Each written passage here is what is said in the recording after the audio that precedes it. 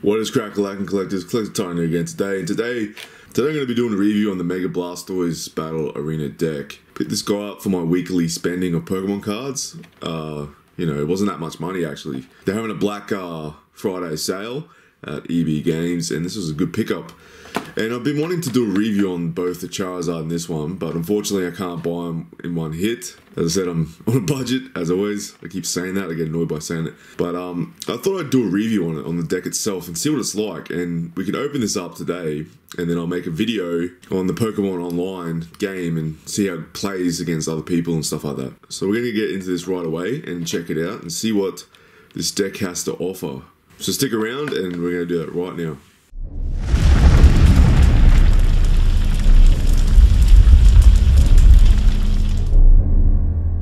As always, you're going to get tokens in this one, and you're going to get a battle mat. Right guys, so you get this really cool battle mat with Charizard and the Blastoise right there. Right guys, so you get this really epic Mega Blastoise coin. I really like that, it's really cool. Really awesome coin, that one. You got Blastoise EX, that's your main card I guess, that you're going to be using in this deck, and you get the Mega Blastoise EX too. So you can upgrade to that Mega with the Hydro Bombard with the 120 damage. You also get a holographic Delinquent, so that's really interesting. But we're going to talk about what these cards do soon. I just want to get through the deck first and show you guys what you get inside the deck. Alright guys, so you get this little deck case. It's got the Battle Arena Decks logo on there. And yeah, so not a bad little case for your cards. Alright, so we're going to get into the deck now and see what we get and talk about some things. Alright, so you get a couple of these reverse holos. I really like that. They've done the whole deck in reverse holos with the, you know, that's really good. Really makes it feel a bit more special than your normal decks. Let's get through all these. Right, so we've got Empoleon here. Probably your main monster to play with, I guess. And Blastoise is the star of the show, but I reckon there's going to be a couple of these running through this deck. Now, it's got the ability Diving Draw. Once during your turn before you attack, you may discard a card from your hand. If you do, draw 2 cards. Not a bad ability, guys. So you can get rid of a card you don't want and you get 2 in return. So that's not a bad ability. Might help out when you're playing. Right, so the move Attack Command does 10 times damage the number of Pokemon in play. Yeah, not too bad, guys. 140 HP. So yeah, yeah, guys. Empoleon doesn't do a bad job here, I guess. But I could probably change it around later on. Try something else out. We'll see how we go.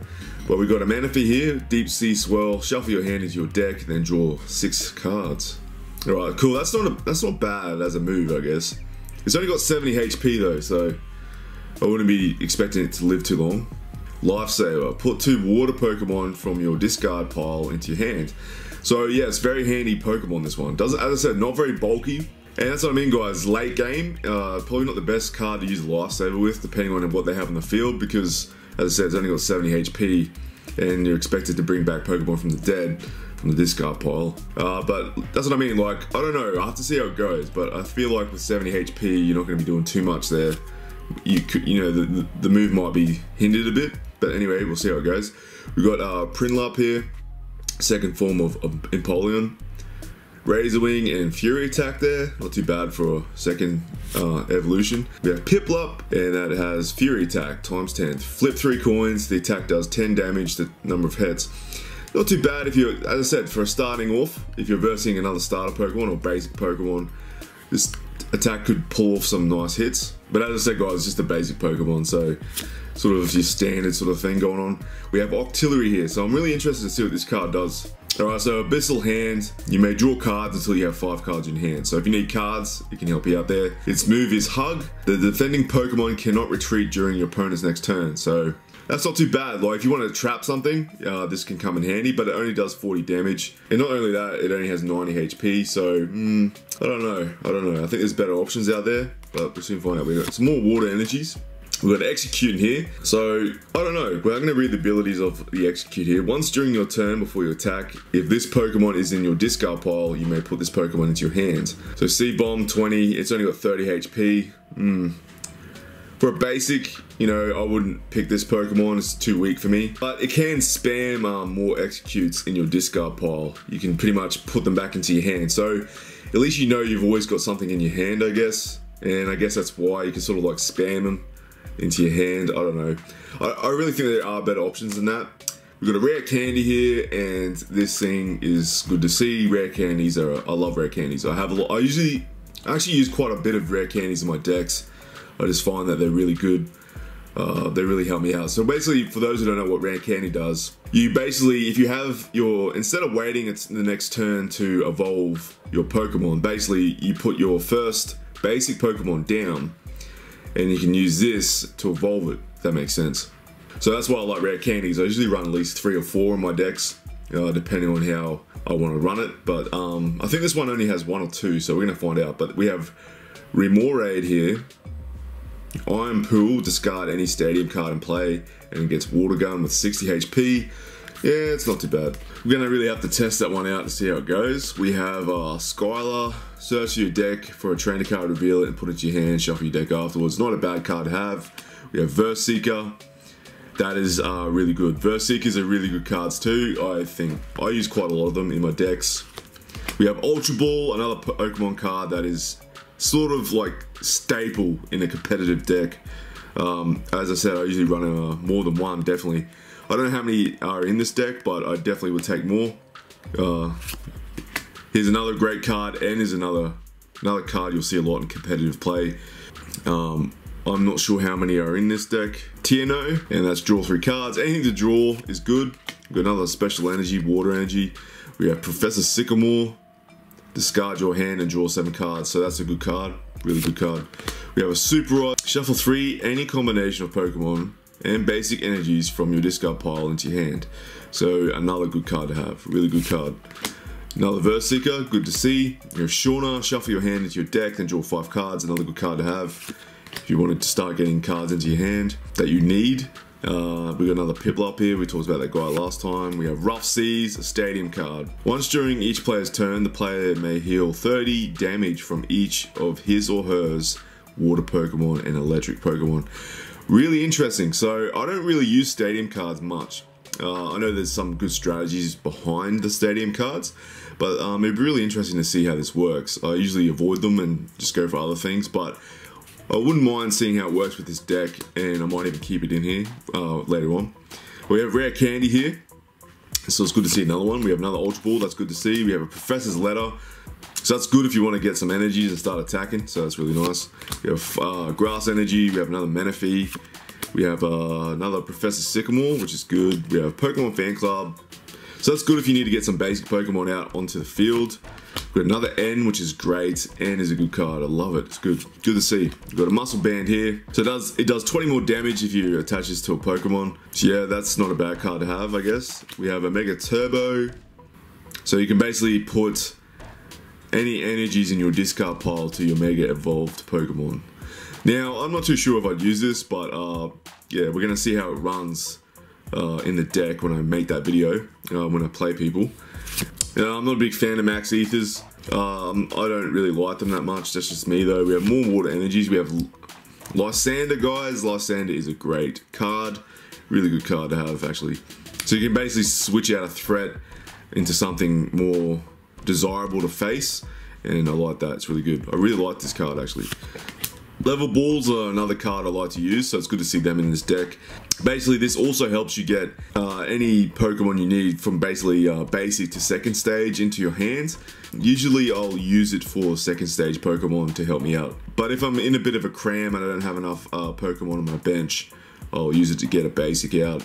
Yeah, but really good Pokemon card, that one. We have Floatstone. Oh yes, I love Floatstones.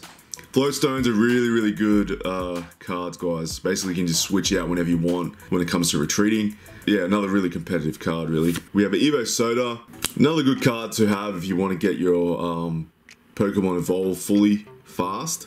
So that's a good card to have. We have Bridget here. So that's good to have for EXs. So this is pretty much perfect for this deck, because you want to be getting that Blastoise out. We have Virizion here. This is going to be interesting. Alright, so double draw, you draw 2 cards. Always good to have if you're going to be drawing cards. We have Leaf Wallop, only hitting at 40 there. During your next turn, this Pokemon's Leaf Wallop does 40 more damage. So so pretty much does 80 then, really, when you think about it. But yeah, not the best Virizion card out there, in my opinion. HP is a bit lackluster, but that double draw could help out, I guess. And it is a basic too, guys, so you can just chuck it straight on the field if you need to.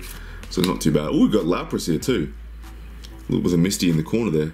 I've seen this card quite a bit, guys. This card is, I've seen this card being played a few times online. So we've got Errand running, and we have search your deck for a trainer card, reveal it, and put it into your hand, shuffle your deck. So a good card to have. Water Splash, flip a coin if heads. This attack does 20 more damage, so you could potentially do 100 damage with this card, and 120 HP. Really good basic card to have. So yeah, I probably would keep Lapras in here. As I said, really awesome card, guys. I really like Lapras, so we're gonna keep that one in there. I know I will, because I think it's a good card. We'll leave energies. We have more executes. We have more raid. We got Octillery. I talked about those. We have another Empoleon. It's a different one, so we're gonna look at this. Alright, guys. So this one has 140, same as the other Empoleon in this deck. This one hits a lot harder, though. It has 70. So for the ability, we have Dignified Fighter. Each of your basic Pokemon's attacks does 20 more damage to your opponent's active Pokemon. So out of the two Empoleons in this deck, this one's definitely the better one, I think. It's definitely more competitive, hits harder. I don't know, I would just get rid of the other two. I don't know, we'll have to see how, as I said, I want to see the strategies behind it once we get into that. Alright guys, so there's your basic monsters you're going to be using in the deck. I don't know if I talked about this card, but this is the Delinquent, and this is the alternative art one, and that's a really nice card. I really like the art of it. But basically all this card does is discard any stadium card in play. If you do, your opponent discards 3 cards from his or her hand. So given that we do have a stadium card in this deck, this card could help out a little bit, I guess. But I'm not a big fan of the Delinquent, so I don't know, as I said, I have to play with it first and see how it goes. Alright guys, so we've got our main 2 cards here, the big Blastoise, the big man himself, and we're going to talk about these cards here and see what they're like. So we've got 180 HP here for the Blastoise EX. This is a basic also, so you can get this straight out of your hand onto the field. It's got Rapid Spin, and you can use any energy for that. Switch this Pokemon with one of your bench Pokemon, then your opponent switches his or her active Pokemon with one of his or her bench Pokemon. It does 30, so we've got Splash Bomb here, 120 damage.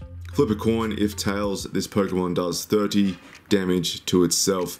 120 damage is not bad, I guess. It's not too bad.